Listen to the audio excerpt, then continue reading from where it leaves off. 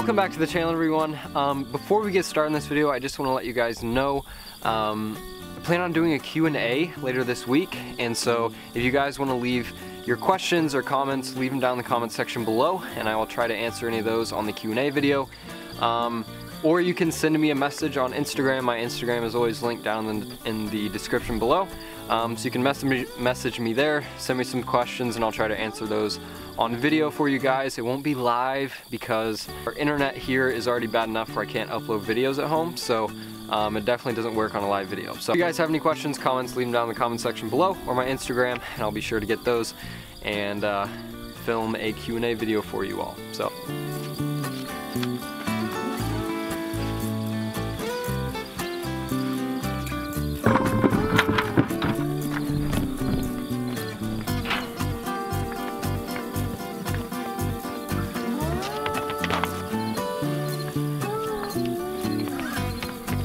As you all can tell, this is the group of the two Jersey steers and the one Free Martin heifer from my first year.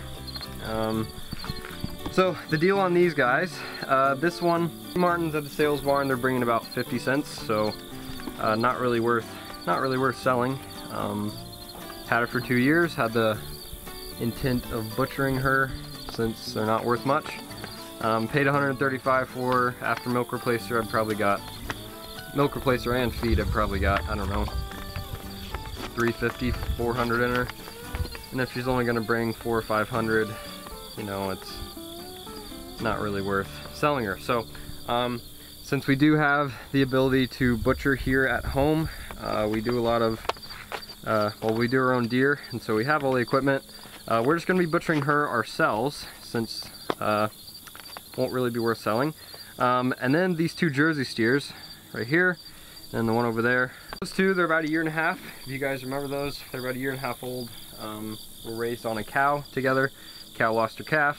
You can check out that video if you want to get some more background information on them, but about the size of Jersey steers, I will say. They're a little bit wider. They've got more of a brisket and more of a rear end on them than a normal Jersey would, but anyway, they're 1.5 years old, and once again, Jerseys aren't worth that much either. So what we're going to do there is, I found two family friends, and they're interested in splitting one, and so one of these we're going to butcher here as well with the help of them. So they're going to help us out butcher these, or butcher one of these, and that'll be the best way to get the price I need out of them. So now I'd say they're maybe 800 pounds, maybe 900 if I'm lucky, but I'd say about 8's more accurate. Anyway, they look pretty good, and I don't think they're going to be doing much more growing here soon. So anyway, so as you can tell, we're dumping quite a bit of feed to them.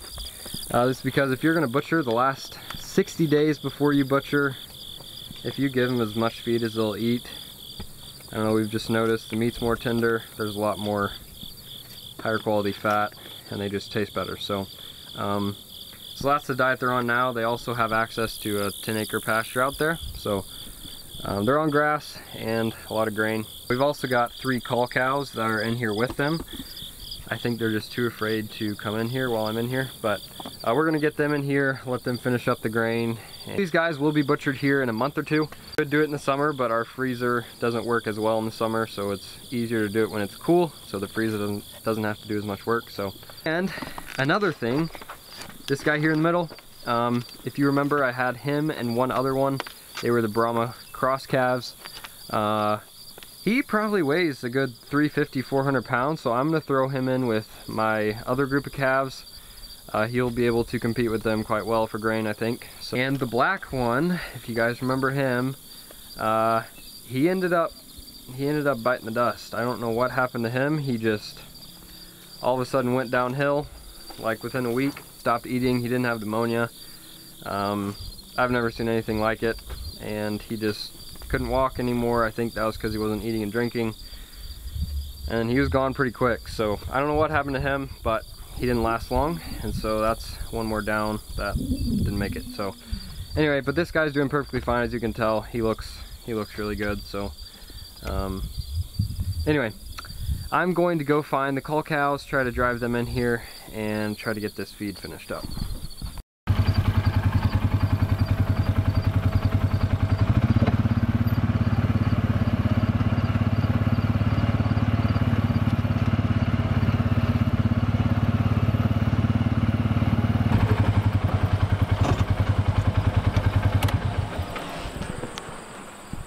Looks like we've had a couple new births.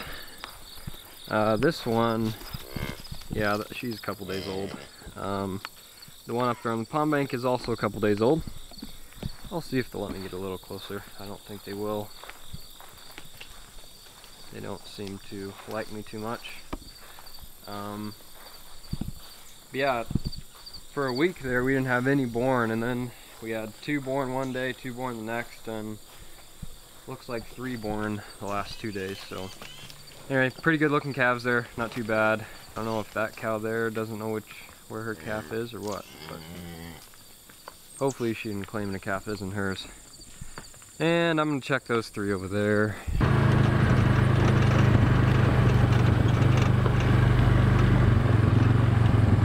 Okay, so she found hers right there. That one there is new. That wasn't born yesterday, so pretty good looking heifer there. And that's a good cow, so we'll probably keep her, depending on what she looks like, of course.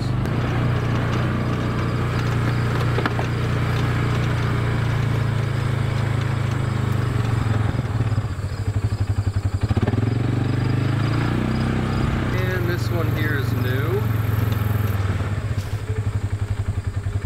First red one we've had born in a while, but it doesn't have a completely white face, so it won't be too bad at the sale barn. That one's a couple days old. And this one here is a couple days old as well. Another good heifer calf, we'll probably keep her, so snuck right under there. And this calf here, this is out of my cow right there. She's a Brangus looking cow. He was born yesterday. That's kind of a weird deal. She's had 4 red white faced calves in a row, and this year she finally had a black bull. So she's never had a heifer. I don't know what her deal is. I'd like to keep a heifer back from her, but she won't give me one. So yeah, anyway, surprised she had a black one finally. She's clearly not a homozygous dominant black, but anyway, had a good calf. So a pretty heavy milker, so she always has one of the biggest calves, and even though she's a pretty small framed cow, she only weighs probably maybe 1,000 or 1,100, but she milks super heavy, which we have enough good grass here we can have pretty heavy milking cows and not worry about it. So give me a couple good calves. I just wish she'd give me 1 heifer so I could keep it back. And anyway, just got 1 more cow to check. She's down there in the woods. I'm assuming that means she had one. If she didn't, that means she's having trouble. As you can tell, she's a wild nutty cow. So she's one that if she doesn't have a calf, she'll run away from you as soon as you pull in the field. She's not a cow you want to keep around, because if you get her in the corral, she'll want to kill you, and if you get too close to her out in the field and she feels threatened, she'll also try to kill you. So we didn't know if she was bred, but she ended up calving, so we will keep her until the calf is weaned.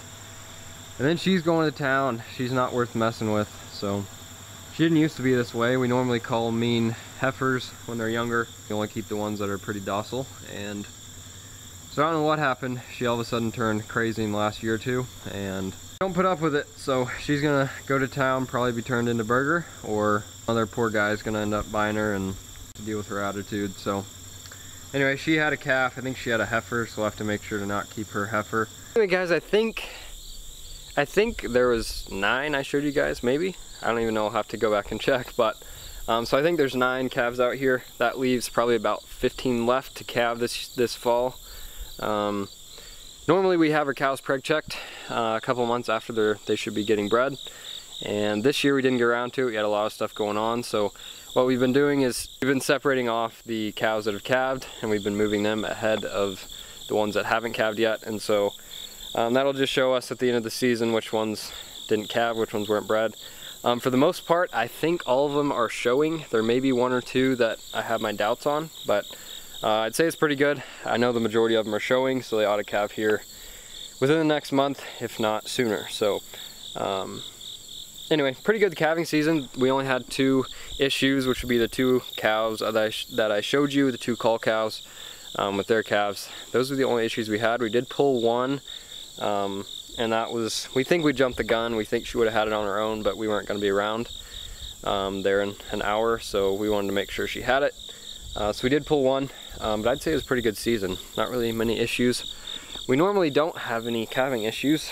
I mean, issues we'd have to pull a calf for, so that's where some good EPDs and good numbers come in. So kind of minimized all those issues. In heifers, we don't tend to ever hardly have problems with, and we calve out quite a few heifers. So on the way to feed the calves, ran into an issue. It was pretty windy last night, but it's an old dead tree. See if I can lift it off in here.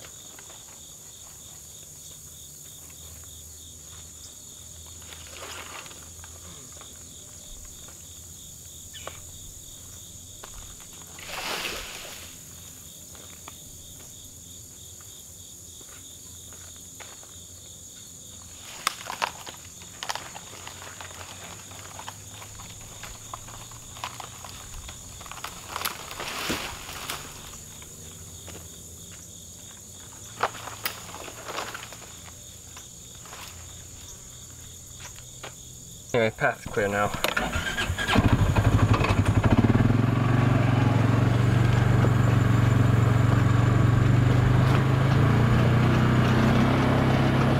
So I had to go in. It started raining there for about 20 minutes. Pretty heavy downpour.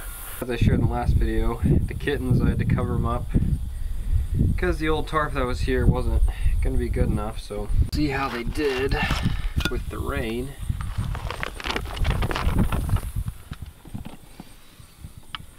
There they are. Looks like they're all doing good. Their eyes are all open now. This is week 2, I guess. So it's a chubby little girl here. Add her back to the pile. Hey, they are putting off some heat. They're warm. Staying warm.